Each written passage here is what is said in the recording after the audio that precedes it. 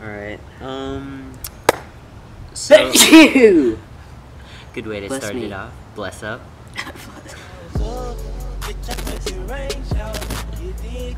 Alright, what's going on, guys? So today I want to talk about why these things are called hoverboards and why people actually call them hoverboards, even though they don't hover because they have two wheels that touch the ground, so they don't actually hover. Oh my god, this is this is crazy. Autism. Why do people do this?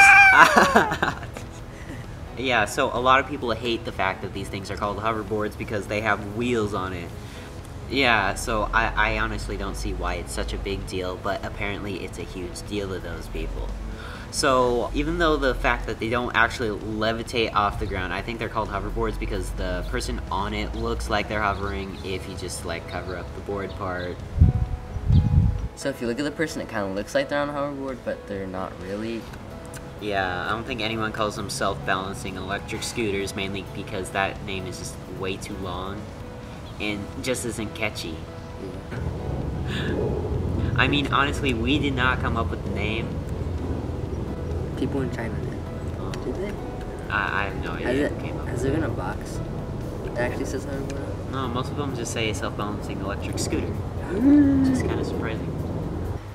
So, we get a lot of hate comments saying, like, these things aren't hoverboards. Oh my god, these things don't actually hover. Why do you call them hoverboards? Well, guess what?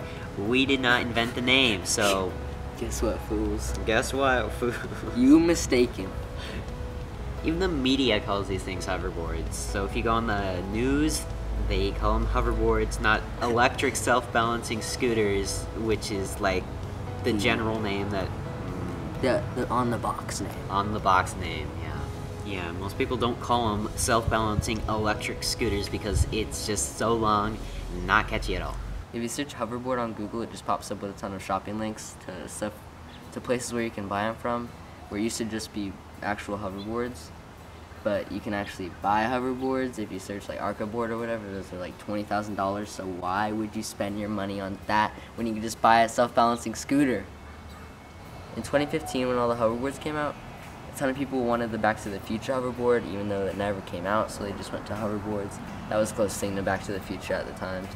A lot of famous people have the Segway, self-balance scooter, whatever you want to call it.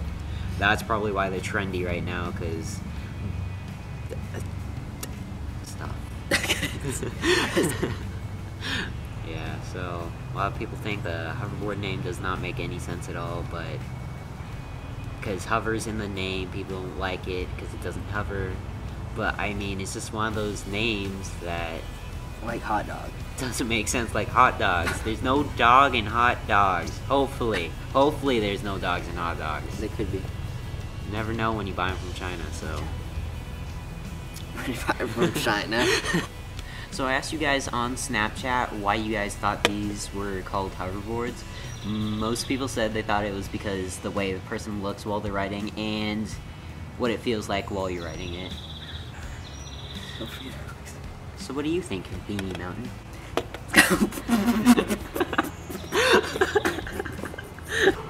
So I can't understand where the hover haters are coming from. Yeah, it's a stupid name, but that's what people call it, so we're gonna call that too. New trend, hashtag hover haters. Hashtag hover hate. Alright, well, that was our opinion on why it's called a hoverboard. If you have a different name for it, go comment below what you think it should be called. Go add us on Snapchat, follow us on Instagram, do all that good stuff. So yeah, go hit that like button, subscribe. See you guys next time.